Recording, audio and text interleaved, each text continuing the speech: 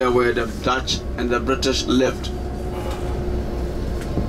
Here in Takoradi, referred to as Takoradi European town. This fish here indicates that there's fishing industry around Takoradi and Takoradi. The fish run about.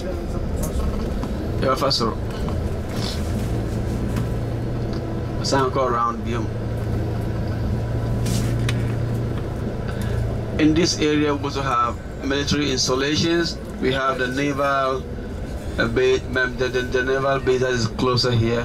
When we get closer, I'll let you know so that you don't take more security installations. We don't want to take them to be taking pictures. Okay.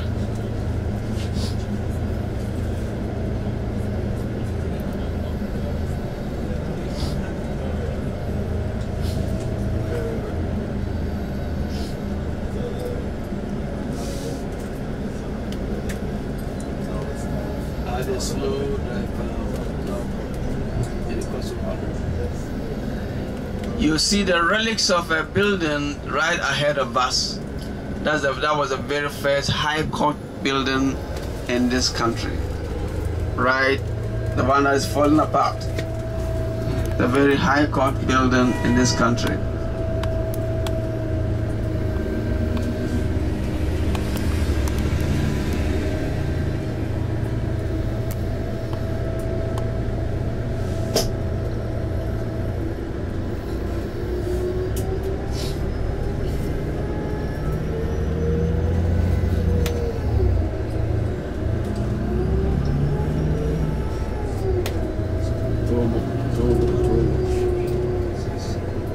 You see, that's the lighthouse. That's the Fort Orange. Oh, Fort Orange. Yeah, that's Fort Orange, which is now it's being inhabited by staff of the Ghana Ports and Harbour Authority.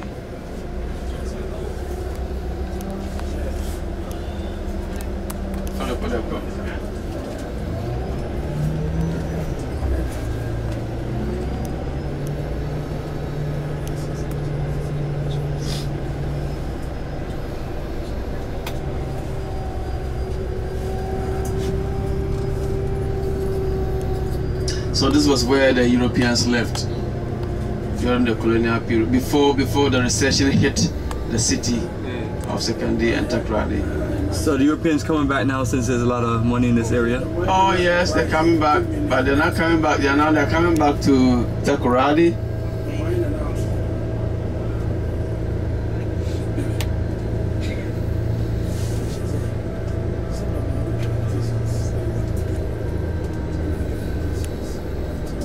Down there is a Western Naval Command, so we advise no photography. And now you have the Fort Orange. You know how Oh wow, that's Fort Orange. It looks like a small version of Elmina. Yeah.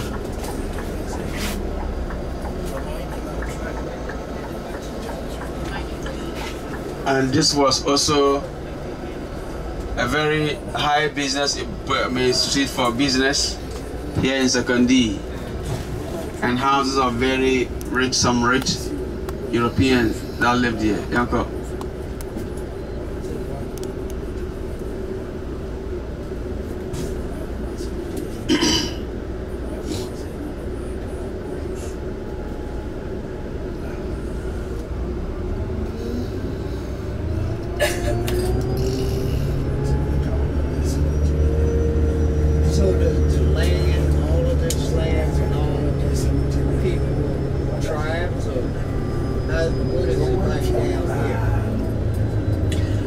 All the land belong to the people, the local people. You see, these ones here are led, but they were not equipped with anybody in particular. They just condemned? Yes, if they left without giving it to anybody in particular, so nobody can claim ownership to it. The only person that can claim ownership to it is the state of Ghana. Now any European that is coming up this way just coming to as a tourist. Yes. So if the state owns it, you want to What? Land from the state. You say what? The state owns it. You want to buy it. You have to see the state. Land Commission. Yeah. No, just go. Yeah, you know, you see, Works and Housing Ministry. The Land Commission is not enforcing. The Land Commission is an office that regularizes the documentation. Okay, register. Yeah, they register and regularize documentation. The person you need to see is the lands. I mean, Works and Housing. They are in charge of all estate, government estates.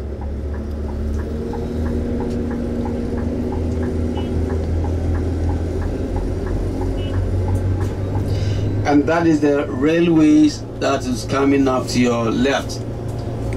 That's the revamped railway, and we are trying to build lines between Ghana and Burkina Faso in the western and also in the eastern side. The western side will go beyond up to Mali, and the western side will go up to we'll go to Togo, Burkina Faso. Sponsoring that project. We put it on a bid. We open international bidding. Some projects are what? Multi-country or Ghana is building it? We are building up to a point. They're also building down.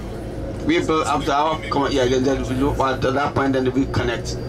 There are certain businesses, whether we like it or not, no Ghanaian can. The government cannot sponsor, fund.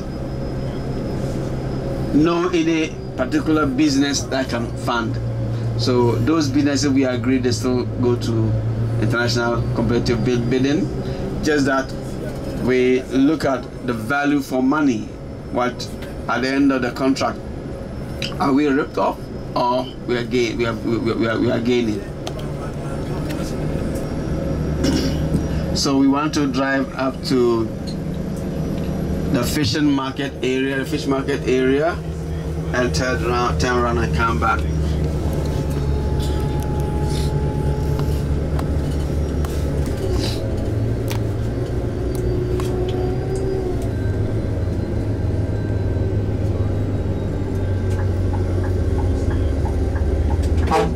You go stay inside of Magadam.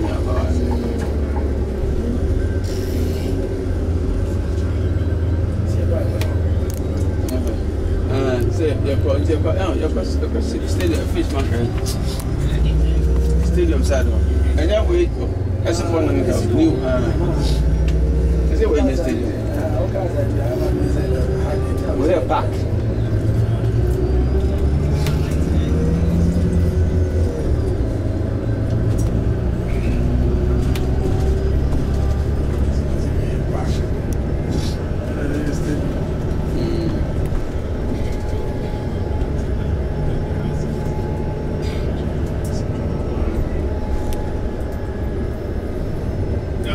Yes. Is that ECOWAS who that is coordinating that, or are they just the different countries are just agreeing?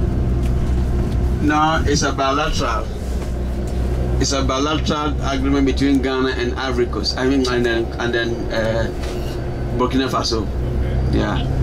ECOWAS is the general of the 16 countries in the region. Why wouldn't ECOWAS be sponsoring something like that? If it's, I mean, that's a regional. No, what is their interest in it?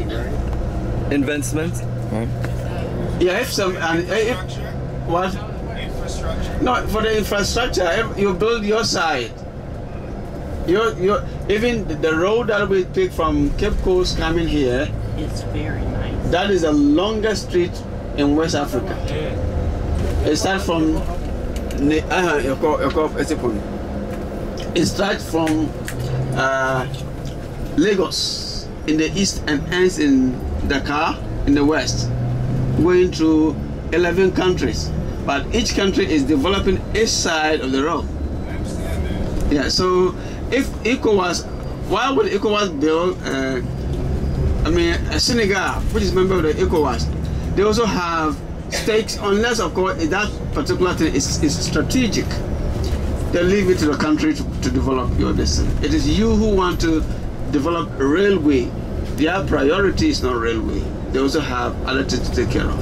So ECOWAS doesn't have any money, but we have African Development Bank that can sponsor if they have the money. But you see, African Development Bank, all the other Africans are also competing for funding from that side. So they will look at, or you look at the rate that they are giving you, or they look at how cheap is it to get it from other sources. Yeah.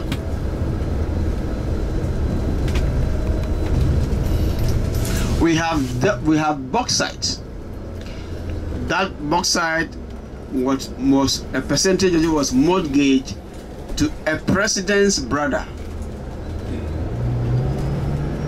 So when this administration came, they said no, it cannot be mortgaged to an individual. That individual, what is it bringing to the state? Look at the contract, which was not regularly, which was not properly done. So we leverage on that and got a loan of, we leveraged $2 billion, and the opposition went to IMF and said we are adding up to the debt, and the IMF said no, per the agreement, per the arrangement, that is not debt. We leverage on bauxite, a percentage of it for China, take care of that, and then they give us this amount of money, and we're going to use that money for this. So we're going to be a lot of development, which a part of it will be using for the railway development. So when the railway is finished, Ghana will own its part? Yeah, it's all Ghana. I know, but will Ghana own the railway, whatever? Yes, yes, because we have, when, Mali, Burkina Faso, I think Niger, they are landlocked countries. They have no access to ocean. And all of these were getting their merchandise by ship through Ivory Coast. Now, around 2000 thereof, there was a standoff in Ivory Coast. Civil unrest in Ivory Coast. So they all came back to Ghana. They rerouted their cargo back to Ghana. So, and our roads were not built for that load, but you have the frequency of it and the volume of the stress on our road was so great that we have had the roads deteriorated fast, and also breakdown accident, because upper countries the land is flat, here is undulating, so engaging the gearing has caused some accidents. So with this one, if you have the rail, which doesn't take that much space and just moves faster, so we have to build this rail, because in the western side it's coming from Mali through Burkina Faso, in the eastern side it's coming from Niger through Burkina Faso. Okay.